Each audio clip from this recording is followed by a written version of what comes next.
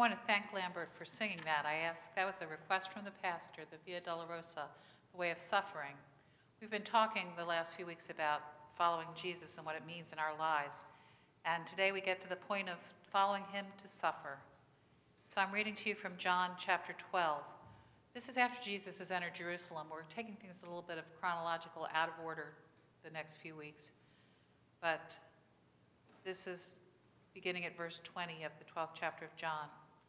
Now among those who went up to worship at the festival were some Greeks. They came to Philip, who was from Bethsaida in Galilee, and said to him, "Sir, we wish to see Jesus." Philip went and told Andrew. Then Andrew and Philip went and told Jesus. Jesus answered them, "The hour has come for the Son of Man to be glorified. Very truly I tell you, unless a grain of wheat falls into the earth and dies, it remains just a single grain. But if it dies, it bears much fruit. Those who love their life lose it. Those who hate their life in this world will keep it for eternal life. Whoever serves me must follow me, and where I am, there will my servant be also. Whoever serves me, the Father will honor." Word of God for the people of God. Thanks be to God. I want to tell you a story this morning about St. Francis. Not St. Francis of Assisi, St. Francis of Hedgesville, West Virginia. It's where I served 2 parishes ago. Francis was in his probably mid to late 50s at the time. When he was a boy, he had suffered a head injury in some sort of traumatic accident. I was never quite sure what it was because he couldn't explain it to me because of the level of cognitive impairment he had after that. But I know he was bullied terribly because other people who had grown up with him said he was always beaten up at the bus stop or on the bus. And Francis grew, and he worked in Acres Plastic Factory. He worked 12-hour shifts, and it was about 6 miles from where he lived, and he walked both ways every day. Now, he lived in a rental trailer that had no running water. And I would be driving down the road someday, and I would pick him up and take him. And I knew it was very difficult to take Francis because if you have no running water, you can't bathe, and if you work in a plastic factory, the smell could be overwhelming. To the point that sometimes I would be with a parishioner of mine, and I'd say, "There's Francis, we need to pick him up." And the person said, "I cannot stand the smell of him." And I always rolled my window down. No matter if it was January, I'd have the window down a little bit. But Francis was an unusual guy. And there was a crop walk in Martinsburg, West Virginia. I don't know if you're familiar with CROP, Church World Service, the hunger organization. Youth groups would go and they would get sponsors to march, and they'd collect money. Now, when I started out, it was a 10-mile walk.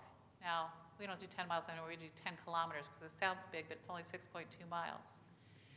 And the youth group signed up, and they had sponsors, and we went, only to see Francis standing there waiting for us. Now, they wanted people to understand what it's like for people who have to walk a long way to get food, and especially in Africa where they have to walk such a long way to get water. So they filled gallon jugs with water for kids to carry, and the kids were like, "I'm going to carry them." The boys would start out with 2, They made it about 50 yards down the road, and they're like, "I can't carry this, Pastor Terry. This is just too heavy." I look, and there's Francis carrying 2 gallons of water. 2 gallons of water, you know what that weighs? About 16.5 pounds. And I said to him, "Francis, why in the world are you doing this on your day off? You who walk everywhere you have to go, and you who have to carry water from a well in the yard into the house just to cook with." And he said to me something that shamed me, because I was sort of fussing at him, like, "Francis, why would you do this on your day off?" Because I was trying to take care of him, and he looked at me and he said, "I know what it's like to be hungry. I know what it's like to go without water." Talk about humbling your pastor. That really got me to the core. So what does that have to do with all this suffering that we're talking about? What Toby read from the Old Testament, from Isaiah, is the suffering servant song. Now, there are different interpretations of who the suffering servant is. Some biblical scholars believe that the writer of Isaiah, God speaking through him, was talking about Israel at the time of the exile, when they were taken out of their land and they lived very deprived lives, especially when they returned to see Jerusalem just about destroyed. They had to rebuild. But they suffered. But obviously, when we've got to the 1 Peter reading, the 2nd chapter, is the interpretation that most Christians have today, that what they were talking about was Jesus who had come. Jesus who was hanging on the cross, and by his wounds, or if you were like me and you grew up with the King James Version, by his stripes we are healed. I remember being a kid thinking, is Jesus like a zebra or what? Stripes, meaning those bruises from being beaten, being scourged. By those we are healed, because when he went to the cross and died there for our sake, we know he was raised, and that is what saves us. But in 1 Peter, it says, "For to this you have been called, because Christ also suffered for you, leaving you an example so that you should follow in his steps." The Via Dolorosa, the way of suffering, that's what we're called to walk sometimes. I left out the beginning of this passage because it has been so misinterpreted through the years. "For to this you've been called to suffer in the name of Jesus Christ." And in this very specific setting, what was the suffering that they were called to endure? He was talking to slaves, those who were enslaved. He said, if you're a slave, don't rise up against your masters. Even if they beat you, don't return evil for evil, but return good for evil. I always hesitate to read that part because of how that passage has been interpreted through the years. Even in our own nation, by Christian people who said this is God's desire that people remain enslaved. This was often quoted in the days of the American slave trade as justification for enslaving other human beings. It's not at all what this is about. This is about those people who are suffering for Christ. If you look at the time that this was written, you'll know that Christianity was a very small sect within Judaism. They didn't have enough people to rise up against anything. And what they were being called to do, because it wasn't typically Jewish families who owned slaves, was it? Who owned the slaves in that time? The Romans. And the head of the household would make offering to the Roman gods, and everyone in the household, wives, children, slaves, would be expected to participate. They couldn't do that because they belonged to Jesus Christ. They said, we cannot worship these gods, and they knew that if they said no, that they would subject themselves to beatings, torture, and even death. That's what we're talking about here. That's what the writer of 1 Peter is saying to them. You have to take a stand, even if it means you suffer. But it was never intended to be used for a Christian to say to someone else, put up with what you've got, because that is what God has intended for you. Just this week, I was very troubled when I read a Christian article online saying that Vladimir Putin is doing the work of Jesus Christ in Ukraine. You look shocked, some of you. Oh, it's out there. The reason that they gave is because he's taking a stand against the Western liberal church, especially when it comes to homosexuality and transgender, which, is punishable by imprisonment and possibly by death in Russia under Vladimir Putin. They said he is doing God's work. Anyone who believes that God's work includes bombing a maternity hospital or places where children are hiding in fear of their lives, if you want to attribute that to Jesus Christ, come and see me, because we need to talk.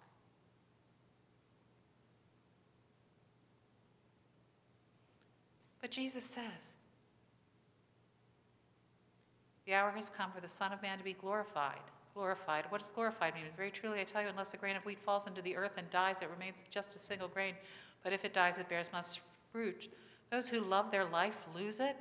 Those who hate their life in this world will keep it for eternal life. Whoever serves me must follow me, and where I am, there will my servant be also. Whoever serves me, the Father will honor, which means that we're going to suffer. I thought about titling this sermon, Buckle Up, It's Going to Be a Bumpy Ride. Because is life that easy? Tell me, is life easy? We suffer, don't we, in this world?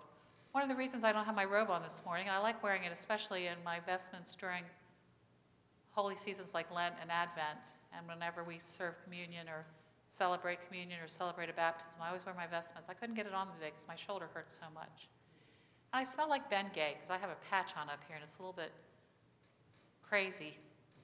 I have the brace on my knee this morning and I'm walking with my cane till I get my new knee and then later hopefully a new shoulder. Sometimes we suffer, don't we? Sometimes we suffer in our minds as well as our bodies. People are really struggling against what happened with the pandemic.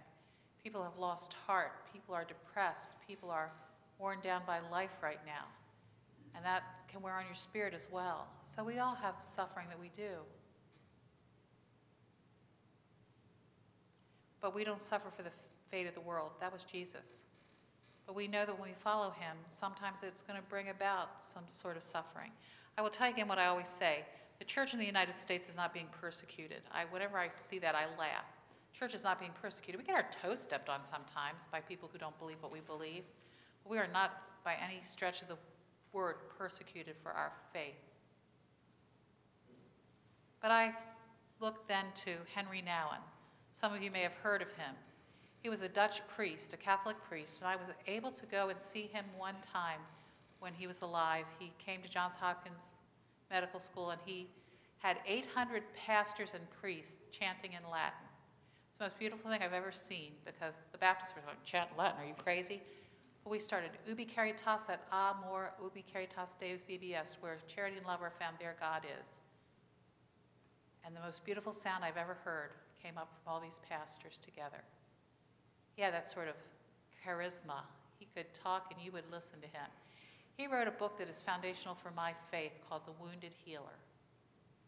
It came out in 1972. I was in junior high in 1972. It came out then, and it's still something that I go to again and again and again. What he says in his book, the great illusion of leadership is to think that man can be led out of the desert by someone who has never been there. Our lives are filled with examples which tell us that leadership asks for understanding, that understanding requires sharing. Let me make it a little bit more inclusive. The great illusion of discipleship is to think that one can be led out of the desert by someone who has never been there. This is why 12-step programs work. Because when you go to a 12-step program, you go when you're broken, you go when you're at your worst, you go in addicted, you go in expecting the same judgment you're going to get everywhere else, and you know what you find? You find open arms welcoming you. You find people who have been there and who know how to get out. And if you slide, if you backslide, if you slip back into your bad behavior, they're going to love you right on out of it again. They will never give up on you. I've told the story before about Rowena, the woman who came to my congregation when her husband died. She was already 80 years old, and she moved from New Jersey, stood up during the Joys and Concerns and held up her chip and said, "This is my 40-year sober chip from AA." Nobody knew she had been an alcoholic in her life. But she was not ashamed to say that and gave glory to God who saved her. And then I remembered another man who once wrote to me and said, "I so wanted to get up Sunday in church and celebrate the 25th anniversary of my sobriety, but I knew people would judge me if I did, because no one here knew what I had been before I came to Christ." The great illusion of discipleship is to think that one can be led out of the desert by someone who has never been there. Jesus went to the desert for our sake. He went to the cross for our sake. He went to the tomb for our sake. He was raised for our sake. And when we suffer, we don't suffer alone. I think I've told you before that I used to have this little poster in my room, and I lost it through the years, that said that joy is not the absence of suffering, it is the presence of Christ in the midst of suffering. And I truly believe that. Which is why I was so proud when Paul a few weeks ago stood up and talked about being sober for a year, and y'all cheered for him. Because if we cannot share our vulnerabilities, we will never be able to lead anyone to what we have found in God. I remember when my husband was diagnosed with his fatal condition, and I got up and preached, and one Sunday in church, he had one of his episodes. He stood up as I was getting ready to preach, and he said, "I can't do this anymore. I can't do this anymore. I can't do this anymore." His tremors would be so bad he looked like he was having a seizure. I went back to make sure it wasn't his heart. It was this neurological condition, and 2 men from the congregation took him home, one being our next-door neighbor, who was a member of the church and a great friend of mine, still to this day. Took him home, and people were a little fussy with me, saying you should have gone with him, and I said, "This is our life now. We have to do this." I was a little depressed until a woman came to me later, and she said, "I want to be baptized." I said, "Why now?" And she said, "I want what you have. I want what you have. I want that faith. I want to know that when things are really bad in my life, that I have someone to turn to and someplace to go. I want to know Christ the way you know Christ," and I baptized her. People are not attracted by the things we do well. They're attracted by people who understand their pain, who understand their struggles and their suffering and their strife. So if you have suffered because you've grieved, reach out to someone who is grieving. If you are a cancer survivor, reach out to someone with cancer who needs to know that there is possible healing and there's hope on the other side. If you've been addicted yourself, reach out to someone who is struggling against addiction and share with them the good news of a Savior who came for your sake, who died for your sake, who was raised for your sake, who lives for your sake. Go out into the world in the name of Jesus Christ and kiss somebody's boo-boo.